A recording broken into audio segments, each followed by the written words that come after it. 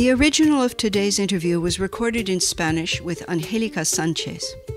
This English reenactment was recorded with the voice actor Terry Richter. I came to know Angélica in the context of the Son Jarocho workshops at the Centro Cultural de México here in Santa Ana. In those workshops, as well as in community fandangos, I started out by admiring Angélica's natural facility with the poetry sung in this tradition. She has a fine personal repertoire of verses for singing. With time, I also came to admire her commitment as a single mother to her sons. She mentions them in the interview. I also must admit that I have admired, not to say envied, her very personal, brilliant fashion sense, always topped by a splendid mane of curly hair. Good afternoon. It's the 24th of August, 2020, and I'm here with my interviewee, Angélica Sánchez, on the line. We're going to begin with a few basic questions in order to know something about who she is. So, Angélica, how old are you? I just turned 48. No. That's not possible. Well, actually, thank you for that. No, I look younger. I look younger, but yeah. Wow, incredible. Well, I'm impressed. In what part of the world were you born, and where did you grow up? In the district of Xochimilco. I grew up in a village near there. Well, where I was born and lived until I was 7. And from there I went to another community with my parents, also close to the urban area, closer to Mexico City, and lived there till I was 14. And after I turned 14, I had to immigrate here to California, Southern California. In what part of Southern California did you arrive? Orange County, to Orange. Directly to Orange? Directly to Orange, yep. Yeah, I lived here till I was 21. And at 21, I returned to Mexico and lived there for another 15 or so years. Huh. Interesting. And now I'm here again. I returned 10 years ago. That's interesting. You know, I'm learning so much about my fellow Santanerics and their life histories. It's a privilege for me. So then, what job or position do you hold now? I work cleaning houses. Ah, and you work freelance then? Yeah. Yeah, I work freelance, and I like the work. I like it because I'm able to dedicate a lot of time to my sons. You've met them. You know my sons. Mm-hmm. Yeah, I know them. With this work, I have the chance to leave them at school. I can pick them up from school and do things together. That's great. So that to a certain point, you choose your own schedule. Of course. Yeah, that's one of the blessings. I can imagine. Do you want to tell us a little bit about the life experiences that led you to do this work here in Orange County? Okay, well, I was with my partner, right, with my family, but we separated because of circumstances, just life stuff. And I realized, well, I've always worked, right, but I realized I had to work something closer to full time. Of course, I had to cover the whole economic picture, my economic situation with my family, because my son stayed with me, right? Uh-huh. But at the same time, I had to think about my sons. I mean, I'm really attached to them, and I realized consciously that they needed a lot of my time, in order to make up for their father's absence. Yeah. It seemed to me that by working 3 or 4 hours a day, I could earn the same thing that I would earn in a factory, because, I don't have any academic training, no career or anything like that. Mm-hmm. So I could work less time, not neglect my sons, and economically, well, I could earn almost the same or maybe even a little bit more. And that's how I decided. And I said, well, certainly something I know how to do. I know how it's done because I do it all the time, every day. in my house. Of course. And I do. That makes a lot of sense. So how has it been for you recently in the last 6 months with the pandemic? It's affected your kind of work a lot, hasn't it? Oh, yes, definitely. The first 2 months I stopped working altogether. I wasn't working at all. Oh, wow. Yeah. It's been hard. Really hard, but I think things are starting to normalize a little bit. Yeah, little by little, bit by bit. We're getting used to the new protocols with face masks and so on. It's a new system. I don't know, sometimes it frightens me, because it's like there are new rules that are coming to us little by little, right? Bit by bit. And when we least realize that we're going to be inside this new system, this change that's so yeah.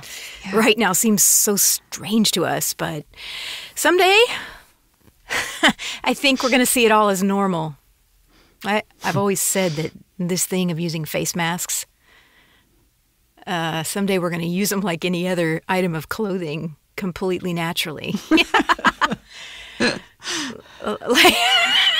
Yeah, really, like wearing socks or underwear. That's how we'll use them.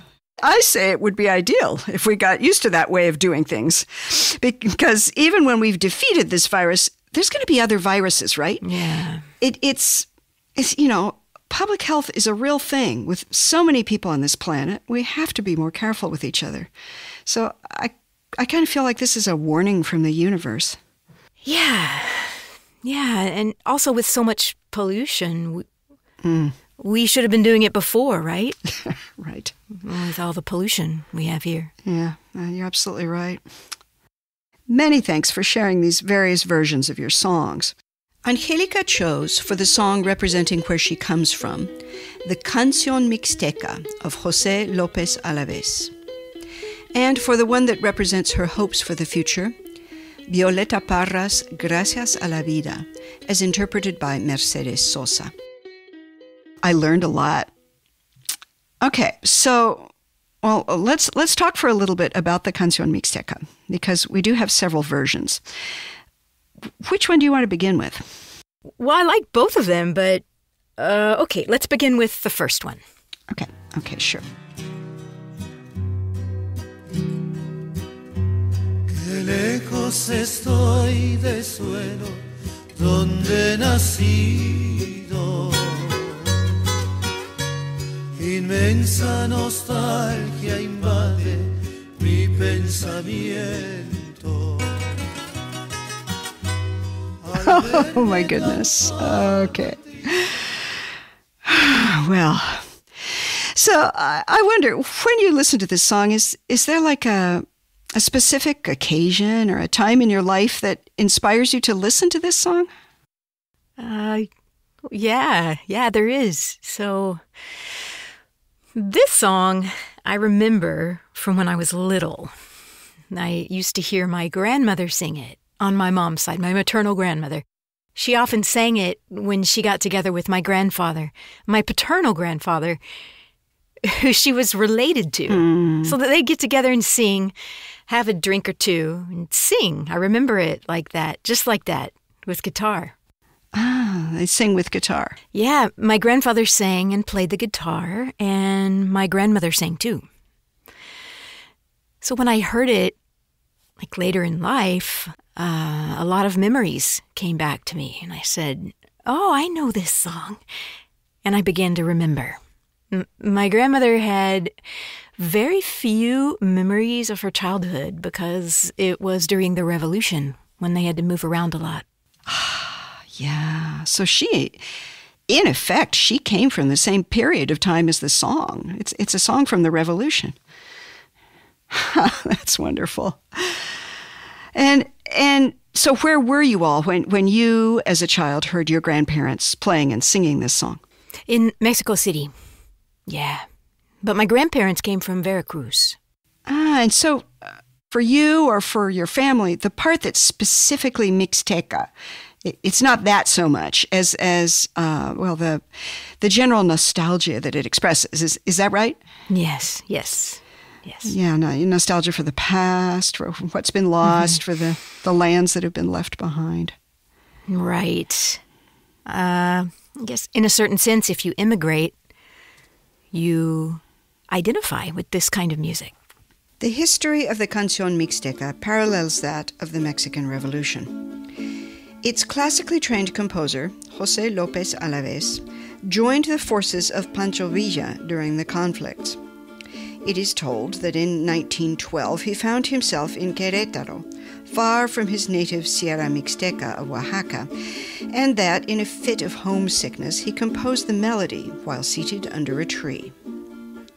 Some years later, with lyrics duly added, the Canción Mixteca won a national competition for First Mexican Song. Since that time, it has been a musical icon of Mexicanness and been recorded in a great many versions worth exploring in their own right for their sheer variety of interpretation. But in the centuries since the Revolution, the song has become more like a general hymn of nostalgia for the many, many people who've migrated from Mexico. Yeah. And that nostalgia is pretty strong. It's true. Just the simple fact of the music, right? I mean, one can perceive how much nostalgia or how much sadness that man put into it. And so when do you listen to it nowadays? When we talked about this, my idea of choosing two songs, I said, oh, that's hard. That's really hard because there are so many. I love music and there's just so much interesting music. So everyone was saying to me, why didn't you choose XYZ? People, my sons, they said, why didn't you choose that one, Mom? The one we know as El Butaquito. What's it called? Cielito Lindo. Yeah, of course. Cielito Lindo, yeah, it represents Mexico. Ay, ay, ay, ay. Canta y no llores, porque cantando se alegran, cielito lindo, los corazones. Ay, ay, ay, ay. Canta y no llores, porque cantando se alegran, cielito lindo, los corazones. And more than that, an interesting fact is that they say that the song's composer was Quirino Mendoza. Mendoza was a native of the town where I came to live when I was 7. Ah. But it isn't exactly... I was researching it, and it isn't exactly by him. I think he made a version of it in his own style, right? Yeah. According to my understanding, that's right. But it's very...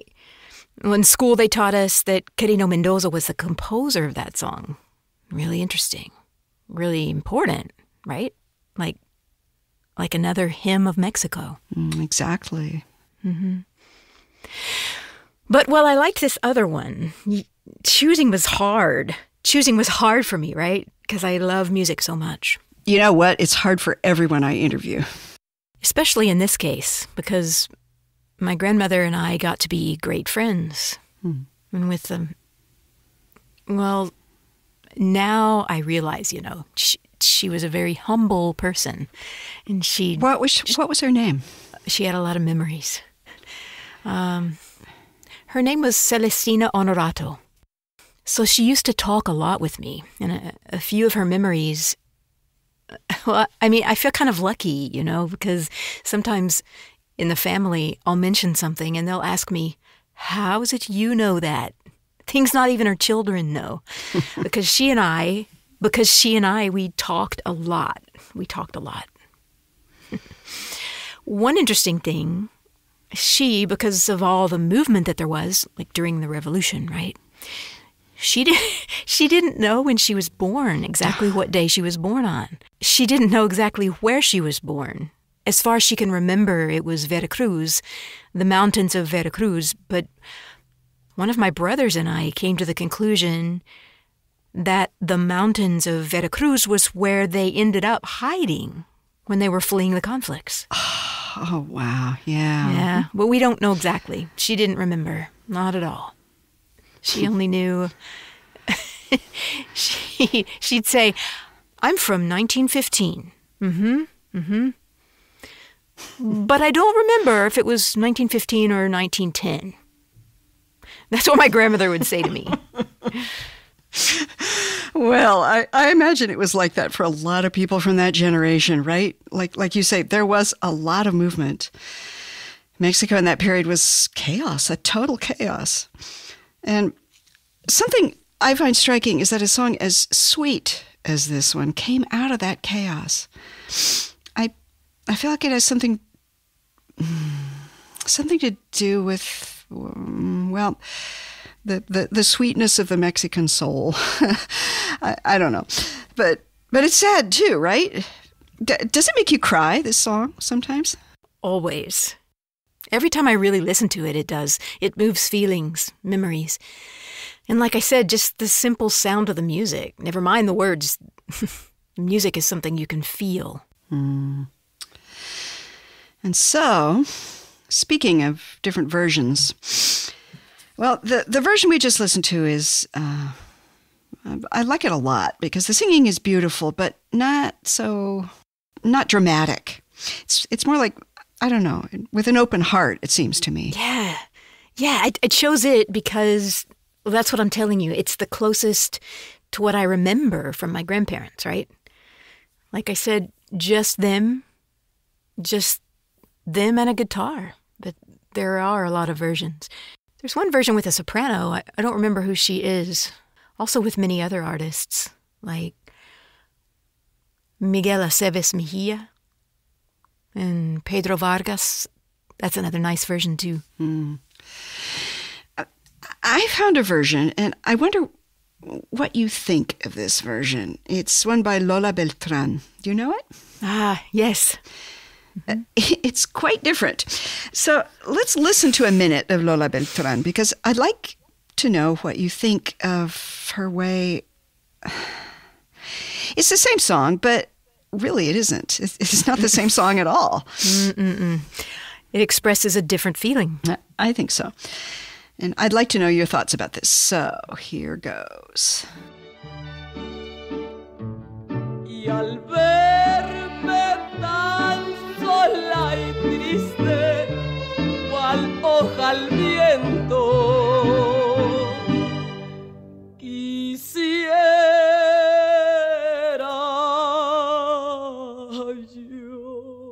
llorar, quisiera morir de sentimiento. Oh, tierra del sol. That's a really, really good version, too. It's wonderful. But, well, can you tell me something about the feelings this version brings up for you? Different from the other. Like more... Well, the first version is more personal to me, to my homeland, you know. The memory it brings. The second version, there's like more pain, I think. Or something. To me, it seems like, yeah, the pain is more obvious, right? But at the same time, it seems to me like it's a little less, I don't want to say less sincere, but this is a really professional singer, and there's this element of dramatizing herself. Exactly. And it's a bit like, well, it's over the top. Yeah. And so it makes me laugh. It's like a little more, what would it be? Like more acted. More, actually less intense could be. Yeah, it's like the pain that it causes is less personal, maybe. Yeah. More synthetic. That's it. Yeah, exactly. Yeah, like an artifact instead of a sung feeling. Yeah, how much difference there is, right? In little details. So much difference, you know? Yeah, makes all the difference. All the difference. Because a song is in its performance. The song is in the singer. And there are 1,000 ways to sing. Yeah. Yeah, I say to my son sometimes, the difference isn't in what you say, it's in how you say it, you know? Yep. You're absolutely right. What a good lesson for your sons. Yeah. Well, what a beautiful memory you've shared with me here. I appreciate it a lot. Thank you. Thanks. Okay, and now let's go to your second song, if you don't mind, and unless you have more to say. No, that's fine. So I noticed with this one, with your choice of a song that represents your hopes, I noticed a thread that connects the two choices, and that was, well, nostalgia. I think that both songs, your first song and your second one, although they're quite different, they both have this nostalgia that is really noticeable. So let's listen to Mercedes, good old Mercedes, singing Gracias a la Vida. And if you don't mind, I'm going to play a concert version because you can hear the audience and their enthusiasm, and I think it's a really great part of it. Sure. Great. Gracias a la vida, me ha dado tanto, me dio dos luceros, que cuando los abro. That song gives me chills. I love that. Me too. And it makes me cry every time I hear it. I know. It's so, my heart. Oh, God. Yeah. No, I mean. Earnest. Oh. It's intense too, isn't it? Dios mío. Oh, speaking of tears. So, tell me a little bit about how this song came into your life. Okay. I remember it from, so I was born in 1972, right? And I remember this song from when I was really little, among the songs I used to listen to. My father had a record player. He listened to other kinds of music, like trios. He was a fan of Javier Solís. But this record in particular belonged to my older brother. Uh-huh. And I listened to this song a lot, and I learned it by heart. I was good at learning that kind of thing. Years later, I listened to it a lot when I was pregnant with my third son. And so I was listening to it. I remember because my son's father said to me, "Stop listening to that music." I found it on a disc of trova music. Uh-huh. Okay, yeah. It had various singer-songwriters, you know, and among them was this song. Among all those other songs came this one, and it caught my attention because it reminded me of when I was little. I actually remembered it. Nothing to do with my being that age, right? I mean, I should have been listening to children's music when I was 7 years old. But it brought me back to that time, and I asked myself, how? So it turns out that my older brother at that time, we remember it now, they were, I don't know, difficult times. When Tlatelolco happened in Mexico City. Exactly, of course. And so... Angélica mentions in passing when Tlatelolco happened, and she refers to it as difficult. She's talking about the horrific culmination of a period of repression of student protest and of union organizing, begun in the late 1960s by the government of the then President of Mexico, Gustavo Díaz Ordaz. On the day and night of the 2nd of October, 1968, the Mexican Army and various special forces units of the municipal police opened fire on a student rally that was taking place in the Plaza de Tres Culturas, near the apartment blocks of Nonalco, Tlatelolco, in Mexico City. The figures took decades to be released and certified, but it is now believed that between 300 and 400 people died, with hundreds more injured and over 1,000 arrested. It also took a long time to reveal that the repressions organized by Diaz Ordaz's government received substantial support from the CIA here in the United States. It does not appear that Angélica's brother was directly involved, but events of this type would certainly have thrown a long shadow over the consciousness of any Mexican youth of that period. And your older brother, how old would he have been at this time? He was in high school, finishing high school.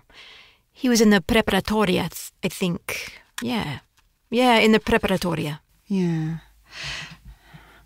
So, I imagine he would have felt very upset. Yeah, he was like 19 when all of this happened. So that's how I remembered that song. And at the time, I didn't give it much importance, in fact. I listened to it, but then I didn't listen to Trova again for some time because my husband said to me, "Stop listening to that music. That's protest music." He didn't like it. He didn't like it. And I said to him, "Okay, I won't listen to it, so as not to have problems, But I had this memory. And later, after a while, I went back to listening to it, and I understood it better. And now, I love this song because it represents so much for me, Like, you can live so many years reproaching yourself, blaming yourself, and feeling unhappy. And then comes a moment in life where you begin to be grateful for everything every day. You have a million things to be grateful for. Yeah. Huh? I think it's one of the signs of maturity, right? It's like there comes this moment in which one realizes that, it's time to give thanks because this is what we have and nothing more. Yeah. You get to a certain level of consciousness, I guess, in which you give thanks for the tiniest details. You give thanks for hot weather or cold weather. Everything. You begin giving thanks for everything, right? Yeah, exactly. Because most important of all is life, right? Everything is here. Because if you're not alive, there's nothing, or at least nothing for you. Nothing for you. Exactly. Yep. I imagine that everything will go on existing without me, but if I'm not here to enjoy or suffer from what there is, it's like... like, it's not here for me. Yeah, exactly.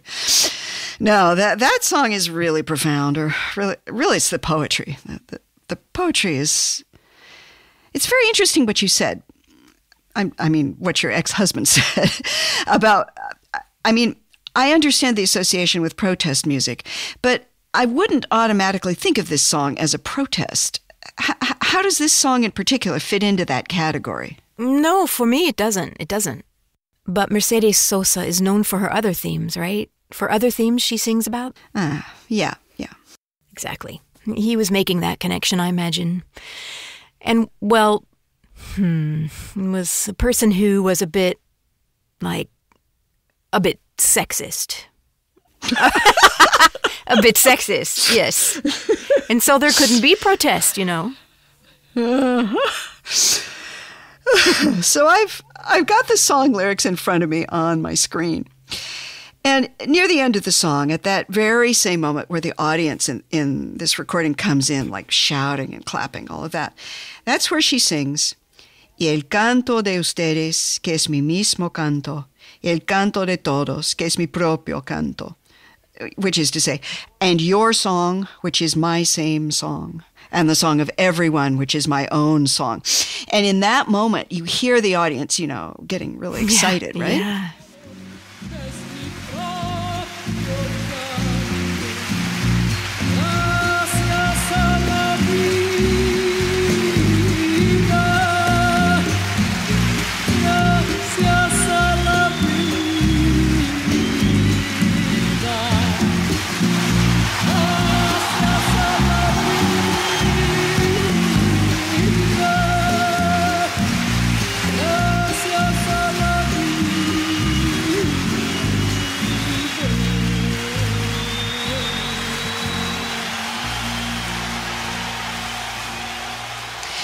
So those lines do have something. It's not protest exactly. I don't know. Like unity? Similarity? Equality? That's it. Yeah, Yep. yeah, right? Yeah, and I can imagine Mercedes Sosa on stage at that moment, like opening her arms up to the whole audience, and one of those gestures she used. So, what do you think of her voice? Because, well, this song also exists in various versions, but it's true that Mercedes Sosa's version is probably the most famous. And for me, just like for you, it's our favorite version. And so, what is it? That voice is unique, right? What do you think? Can you tell me a little bit about how it affects you, your thoughts about Mercedes' voice? Mercedes' voice. It makes me, the way I see it, you know what it makes me think? Her personage being kind of revolutionary. And it's like something that we find in son. You can protest peacefully through music. That's what it seems like to me. The way she expresses, or with the feeling of expressing gently, just like the song says, right? Gently. I hear something in that voice. It's so difficult to describe, like the quality of a voice. It's something that's impossible to describe, but her voice has something like, I have this image before me of a sword in its sheath. Yeah, a sword in its sheath, like something made of steel, a strong thing that can cut. But mostly she doesn't use it. It's just there in her voice, like this element of steel, something really hard and really powerful. And you feel the presence of that power, you know? Yeah. And then she sings softly. But there's like this hidden force. I don't know. Yeah, I understand what you're saying. Because, okay, so there are voices for me, right? Voices that sing, but they don't express this feeling. And this, like, expressing sweetness, but also with strength. That strength and that wholeness, right? Yeah. No, it's a unique voice. There's no other like it. Yep. Well, just one more commentary on my part to wrap up our chat. It's that it's something that set me thinking a little with this song in particular. It's that, okay, it's a song of thanks, but it's sad. It has a really obvious sadness, right? Like we cried. And those two feelings, thankfulness and sadness, what do they have to do with one another? That's true. Giving thanks sadly isn't a thing, right? You're very happy giving thanks. I hadn't thought about that. And it's not like I have an answer to this question. It's just a thing that this song has. Yeah, like a lot of nostalgia in the gratitude. I hadn't thought about it. And so, Angélica, how does this feeling, this mixed feeling that's so unique to this song, gratitude with sadness, what does it have to do with your hopes? My hopes? Like the musical image of your hopes, because that's why you chose this song, right? Yeah. Okay, if as human beings we were to find this gratitude, we were to connect with ourselves, then we'd begin to realize, to give thanks that within everything, especially right now, right? With the situation we're all living in worldwide, so many of us are complaining. But apart from that, if we were to begin to give thanks for the fact that we're still here and that we'd begin to appreciate ourselves, appreciate our families, to appreciate our children, our time. We live in civilization, right? Where everything is in motion. Everything's in a hurry. And while we're in this system, we forget our real selves, like the real essence of being human. And we begin to look for other things, more, how do I say it? More superficial things? Sometimes false things. False things, exactly. And we're in a period, right, when we can live a lie in being and in having. You know what I mean? So it's like we're forgetting our own selves, what we really are as human beings. We begin to classify ourselves. And that's where racism comes from. That's where a whole lot of social problems come from, too. But if you connect to yourself, right? If you find yourself, you can find peace and begin to appreciate things. That's how you begin to appreciate, you know, and give thanks, because I'm just like in the song, right? Me dio dos luceros. Life gave me two eyes. It talks about many things that we don't often realize. We forget. Yeah. Between you and that song, I'm practically speechless. It's interesting. For me, it's one way. I identify with this way, you know? No, it makes a lot of good sense. There's a lot of eloquence in what you're saying. Well, thank you. Gracias a la vida. Thanks to life. Thanks to you. Really. I'm so grateful for this interview. I love the way you think and talk about music. It's really clear that you think a lot before you speak. And that's just so rare in life. Most of us just talk blah, blah, blah, blah, blah without really hooking up our brains, you know? You think that? Oh, dear. Well, you've put me into a really thoughtful place, and I appreciate that a lot. Thank you, Elizabeth. I do too. It's so great that there's a space to express this because, you know, I was thinking, here in my community, right, people always tell me, oh, you get a lot of exercise. Oh, we always see you so active and you go to your music classes. And, well, not right now. We're suffering without son.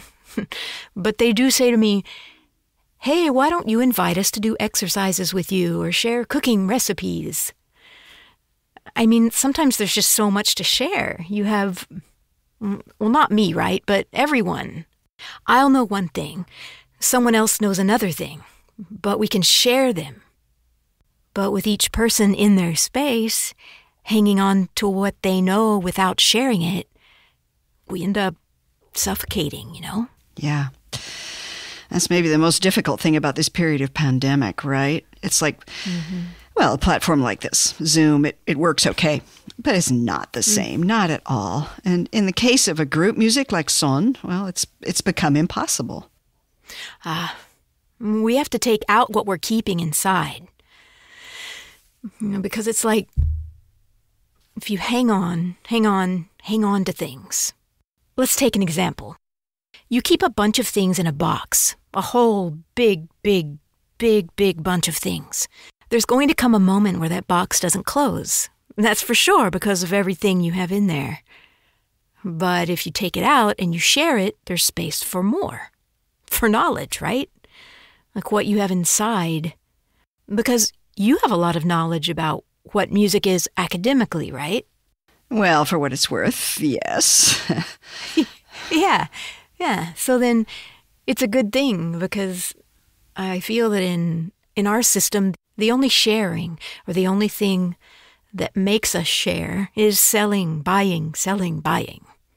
Like that. And that's what has disconnected us. Because we have things that can't be bought and sold, right? That we can share among ourselves. And that is our knowledge. That's true. But the greatest knowledge, I tell you, is knowing how to listen, how to have dialogues with people. The art is being able to converse, being able to dialogue with people about what music is. That's what I think. Yes, that's true. It's true. Well, what a lovely conversation. It was you who did the work of choosing the songs and thinking so beautifully about them. Have a lovely afternoon with your sons, and we'll be in contact. Of course. Take good care, be well, and have a nice afternoon. Yes. You too. Bye. Thanks. Angélica chose well-known songs and caused me to realize that I did not know them as well as I thought. There's a notable current of nostalgia that flows through her musical choices. Angélica herself does not present as a melancholy person, and I doubt she'd describe herself as one, but her songs brought forward a melancholy strain. The Mexican anthropologist and sociologist Roger Bartra has theorized Mexican melancholy as a peculiar and positive national strength, suggesting that it is, quote, a magnificent instrument for reflection, because of how melancholy combines reason and emotion. I think in this regard it's important to make a distinction between melancholy and depression. I would perhaps add to Bartra's insight that Mexican music explores and sounds, above all, the emotional side of this magnificent instrument of melancholy. Would you like to know more? On our website at sillofuera.org, you can find lyrics to the songs we discuss, original essays about the issues of history, culture, and politics that come up in every interview, as well as links to related information. You'll also find an amazing playlist of all the songs from all the interviews to date. We invite your comments or questions. Contact us at our website or participate in the Sillo Fuera conversation on social media. We're out there on Facebook, Twitter, and TikTok. And then there's just plain old word of mouth. If you like our show, do please tell your friends and your family to give it a listen. And do please subscribe on any of the major podcast platforms. We'll bring a new interview for you every 2 weeks on Friday mornings. Our wonderful production team is Julia Alanis, Zoe Broussard, David Castañeda, Cynthia Marcel de la Torre, Laura Diaz, Pedro Frey, Deaneira Garcia, and Wesley McClintock. And special thanks to Alex Dolvin, without whom we could never have launched this boat. For now, and until the next interview, keep listening to one another. I'm Elizabeth Le Guin, and this is Si Yo Fuera Una Canción, If I Were a Song.